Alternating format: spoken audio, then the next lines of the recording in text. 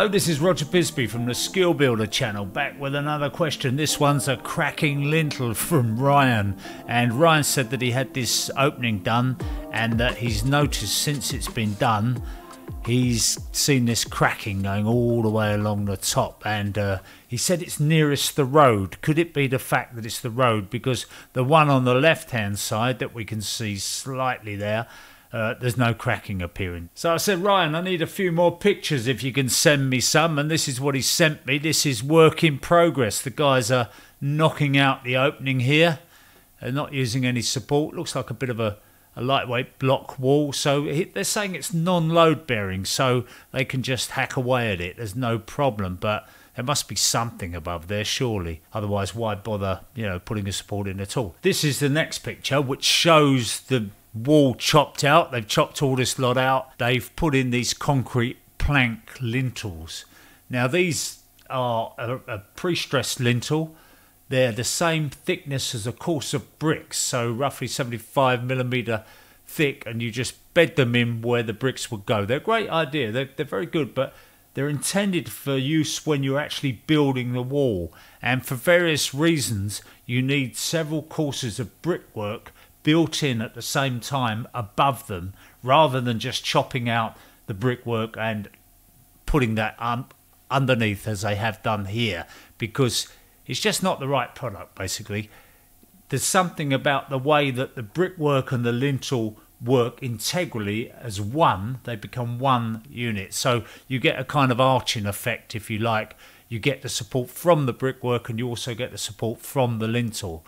Now, you can get a thicker concrete lintel, one which is twice as deep, a couple of courses thick, which is a much heavier thing. But what I tend to use, or what most people would tend to use in a situation like this, is a couple of steels. You just put a steel lintel in there and it does the job. So there's no reason why they shouldn't have got a couple of steel beams and put those in there and done the job properly. Now, interestingly, this is the side that they cut out, but this has also been supported on the left hand side. They've put a new lintel in there, and you wonder why that's happened. So if we look at this finished job, we can see that they've equalised the opening. Whether it was equalised or not, I don't know, but it's certainly equal now. Here we can see the cracking. This is the concrete plank lintel basically just sagging slightly because it doesn't have this integral brickwork above it, and the whole thing's kind of just shrunk.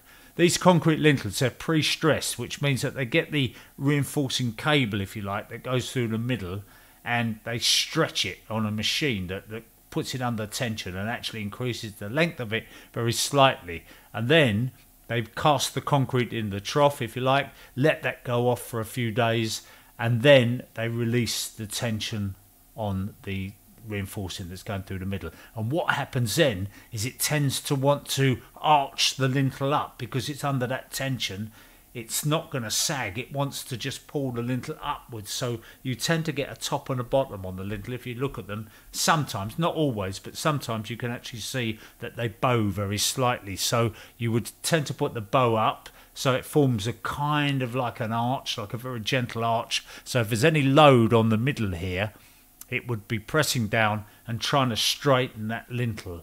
But because of the reinforcing inside, it's not able to straighten it. That reinforcing is holding it together. So the concrete is doing very little except holding that reinforcing in place and obviously giving you something to support your bricks on, but the concrete isn't actually a structural element. The concrete, without that reinforcement, would just simply snap in the middle and it would be game over.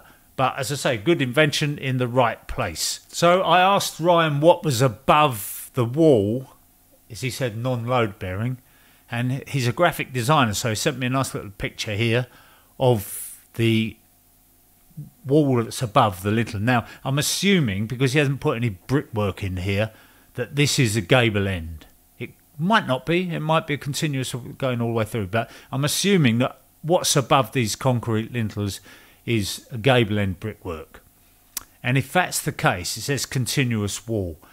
If that's the case, then you can see that if you get this, what I'm talking about, this arch effect, which is the bricks going up there and coming down there, and if you took the brick and a point load there, it would because of the brickwork, we can't see because he hadn't drawn the brickwork in, but you would tend to get a spread on the lintel, which is why it's important to build the brickwork in above the lintel as you go. You lay the lintel, you build the brickwork in, and the whole thing works as one. I don't know why. I'm not a structural engineer, so I can't tell you the scientific reason, if you like, for that happening, but it is clear on the instructions that that's the way that these concrete plank lintels are supposed to work. So I would think all his troubles are basically he's got the wrong materials, he's got the wrong lintel in there, and he's probably got the wrong guys doing it. Quite honestly, I can't beat about the bush with that. I don't think they've done an amazing job for him, but there you go. It's sometimes what you get. Well, it's very often what you get. Anyway, I'm Roger Bisbee. Tell me what you think. I'd love to see your comments underneath these. It's not all about me giving the experience. I mean, I've got to say, you know, I'm not talking from a position of superiority here. I did this once on my first house. I knocked out a bit of wall. I went down to the merchants, had a look at the lintels. I thought, oh, they're cheap, those ones, concrete plank lintels. Took it home, put it up. Mate of mine dropped round just to see the progress. He happened to be a structural engineer, and he went, Rog, you got the wrong lintel there, mate. You never stop learning. Send in your questions, but we're favouring the ones which have got nice pictures or video with them.